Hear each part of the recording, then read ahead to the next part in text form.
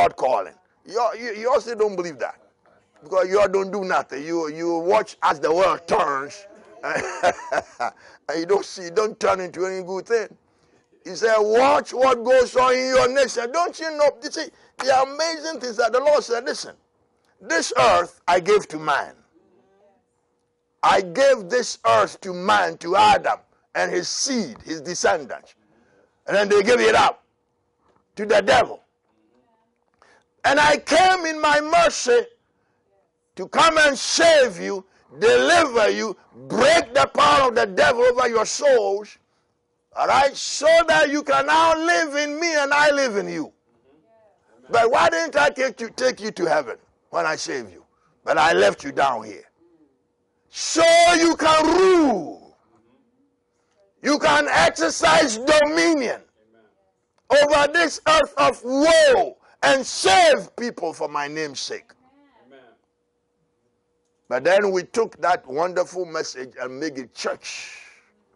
And we've been going, and the world is sinking in darkness. And we're still going.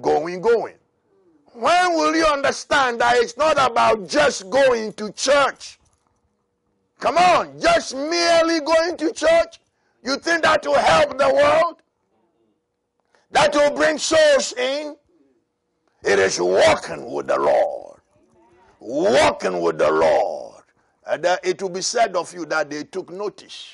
Damaso. They took notice of them. That they have been with that Galilean that we didn't like. You hear me now? They will take notice of what is happening in your soul. Amen. This is what the Lord wants. 1 Corinthians chapter 1 verse 9. We said it before. God is faithful who called you to church. What did he call you to? To the fellowship of his son. Fellowship of his son, to commune with him. You tell me, if you commune with him, what is it that's going to happen to you? Church will happen to you. There shall be a transformation of your inner life. Your life will be, you find yourself being conformed to the image of Jesus Christ. That's why I say it's not about just going to church. You are my church. There's one whole message here. He said, tell my people, when will they understand that I didn't say they should just go to church. I said they should walk with me. Walk with me. Allow me to transform their inner life. And then I conform them to my image. And they shall be my witnesses. You see that? They will be my witnesses when they are in touch with me. Because I will change them from within their being. And they will begin to have impact wherever they go. My presence will ooze out of their being. Yes, Lord. Haven't you read in the Bible in somewhere in 2 Corinthians that we are the fragrance of Christ? Yes. Fragrance of Christ? Whoever smells some fragrance from you?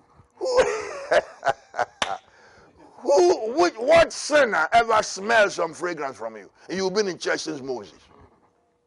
Those on the internet, what sinner ever smells some fragrance because you pass by? You pass by the sinner. And you say, wow, you smell good. What's that? Is Jesus? You see that? The Lord insists with us. Listen, the Lord has told us that he ain't asking us to just go to church. He wants to see us transformed. That is our training. That will be transformed. Say, no lie. You ain't going to lie. You're going to lie to me. Like you all lie everywhere. You tell truth. You learn to speak truth. As I, the Lord, I speak truth. There is no darkness in me. How can you say you're my servant but you are full of darkness? Full of kalabule. You know, in Ghana you say kalabule. In Ghana it's a crooked. So, yeah, crooked stuff say kalabule. Oh! Now they have a new name. What's the new name they give now? 409. 409. The crooked people, they are called the 409 people. They are crooks. You see that? But you can't walk with God and be a crook. And be a democrat. A demon rat. They are full of crookedness. Because godlessness makes you crooked. Only God makes you righteous. And the Democrat Party put away God from among them. So look at their fruit. Crookedness, liars, cheaters. My Lord, don't they have a sense of shame? Will this other man be comfortable knowing he cheated? Knowing he lied? How can he be comfortable? And he going about saying, yeah, they voted for me. Them devils voted for me. Oh, I'm in trouble.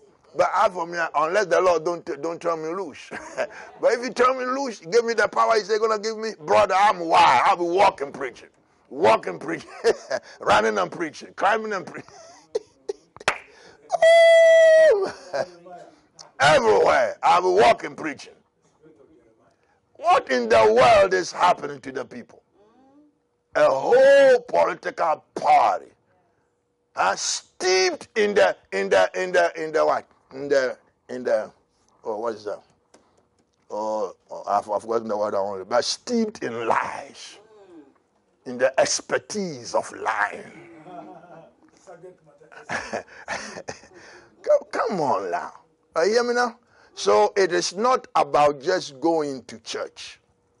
All right? It's about being saved and staying close with Jesus, abiding in him, communing with him. That we've been given commandment, all right, by the Lord, to commune with him daily.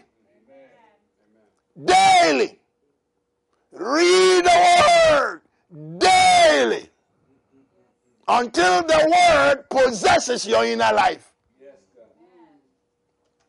How can you have the word of God possessing your inner life and you act like a crooked man? It ain't going to work. The word will destroy all your crookedness. Ooh, yes, God.